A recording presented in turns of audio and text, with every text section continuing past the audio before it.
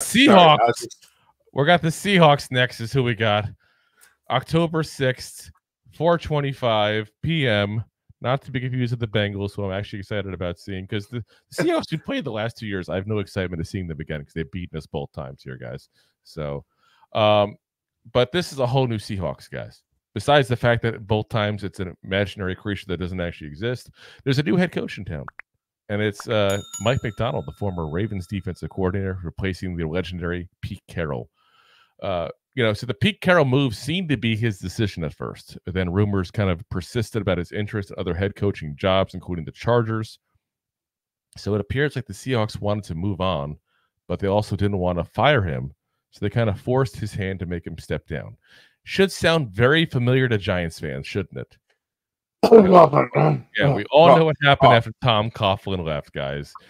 Sometimes you keep the one you got when you got a good one. The Seattle Seahawks, though, do have a lot of young stars that really haven't reached their potential yet, like wide receiver Jaxon Smith-Njigba and cornerback Devon Witherspoon, who Rob and I, both these players, sang their praises like you would not believe coming out of college, guys. And we're going to continue to do so because those guys are extremely talented. Witherspoon, you got to see it. Smith-Njigba, you didn't really get to see yet because he's a little bit backed up right now by Lockett and Metcalf kind of blocking him there. But they also do have veterans. We just talked about the two wide receivers they got and all. So, but in my eyes, losing a great coach is always a loss, no matter what the organization thinks as far as that.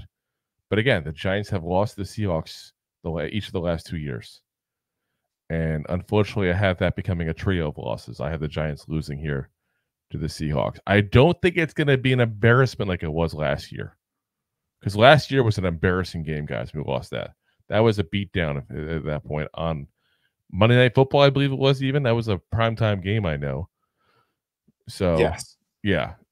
I'd love for us to get a little revenge here, but unfortunately, I just don't see it happening. I got the Seahawks winning. I took this as a close game. I think there's some movement going around on both sides of the football. I think it works out because when we played the Giants last year, it was week 6. This is week 5. Was it week 7 last year? Doesn't matter. Either way. We talked about how the Seahawks offensive line has looked great, even with their secondaries in place. I'm playing for them. Protecting Geno Smith, making him look like a decent quarterback. Well, guess what? We got a better defensive line. We got a way improved offensive line. And I think the Giants should come out with a squeaky win. A little scrappy, a little revenge. So you got to win in this game. I got to win the game. All right. We're 2 different now at this point so far. Both with you having 2 extra wins compared to me so far in the season. Very early on in the season as well. You got the Giants off to a very good start. If you like that clip, then you will love the full episodes too. Find us on your favorite podcast app and look for us on all your favorite social media platforms. Thanks so much.